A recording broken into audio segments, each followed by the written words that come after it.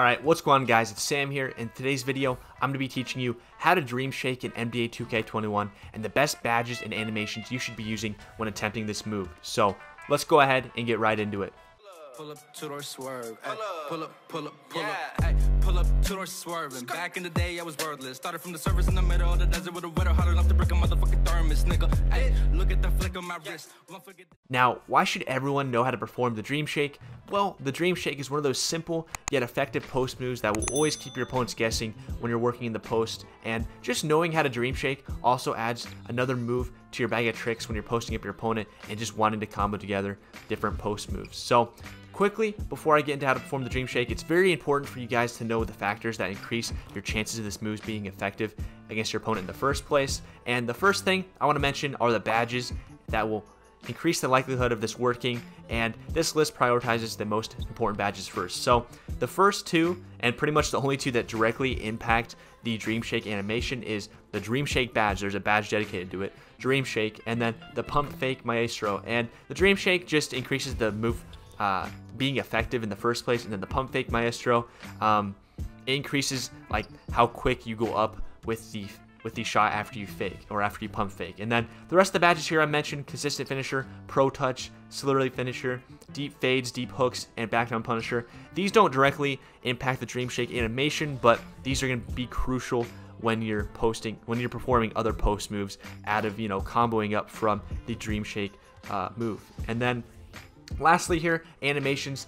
There are really only two animations that directly, again, affect the Dream Shake or the Dream Shake animation, and that is the shimmy hook and the shimmy fade animations. And there's not very many of those animations in the game, and luckily there's some pretty obvious ones, or the best ones in the game. Like it's pretty obvious which ones are the best in the game, and the best shimmy fade is the shimmy fade 2, and then by far the best shimmy hook animation is the shimmy hook 2, which is just, again, hands down the best one in the game, and it creates the most space. So if you guys saw my hook tutorial video or haven't already, I recommend you go watch that. But I mentioned that shimmy hook 2 in that video too. Shimmy hook 2 is just the best in the game. And then I also recommend having a good fade and hook animation.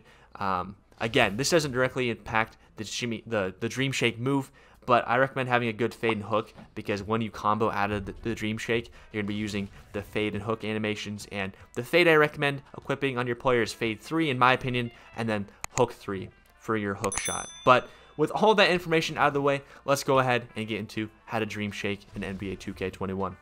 Alright, so getting into the Dream Shake tutorial, guys, this is actually super easy. And I know I say this in a lot of my tutorials, but this is actually super easy, and it requires only 3 buttons on your controller. Seriously, only 3.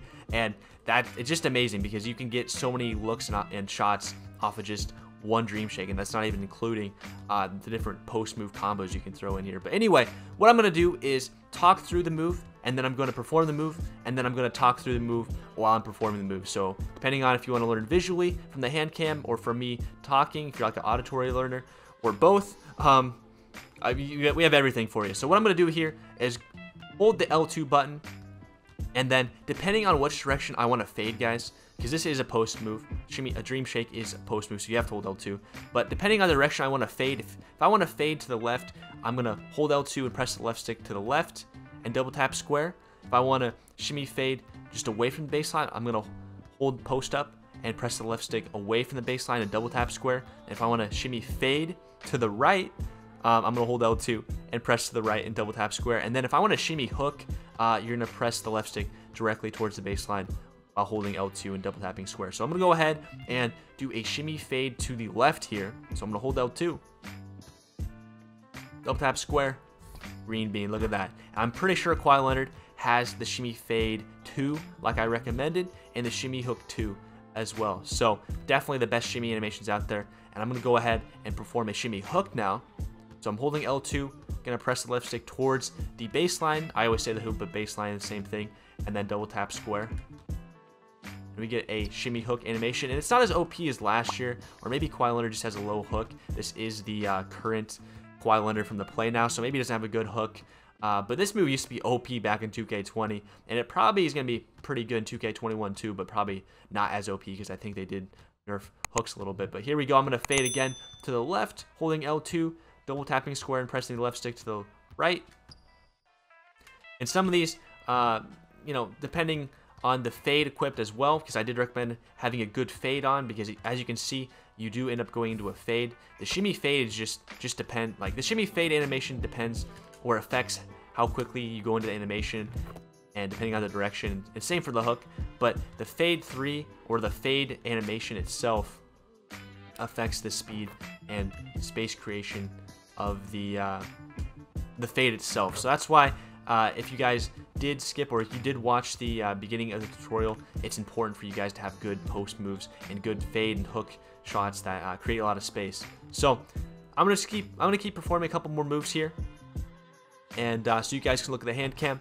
But if you guys have any more questions, or if you're still confused, definitely leave a comment below. I try my best to reply to everyone, and I did see last year when I made these type of videos that a lot of people were helping each other out in the comments if they had questions, or maybe it wasn't even regarding the move itself, but like best badges or like what people have on their builds. So definitely comment below if you guys have questions, or have tips. I mean, something I didn't mention in the video that you think would help out others.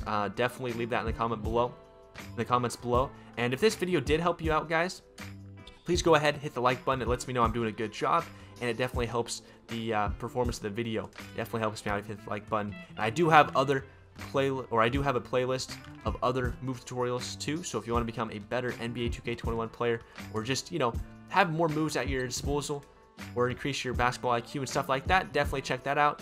Link in the description, in the comments, and also consider subscribing too, because we make a lot of tutorials, and I actually do primarily make my team content. So if you're a my team guy, or maybe you're a my team guy later in the year, definitely consider subscribing, because that is definitely what I do mostly on this channel, and I do live stream every day. So if that sounds like something you guys would like, definitely consider subscribing. But guys, thank you so much for watching. Again, if you have any questions, let me know in the comments below, and I'll be happy to answer them. But until next time, thank you guys so much for watching. Peace out.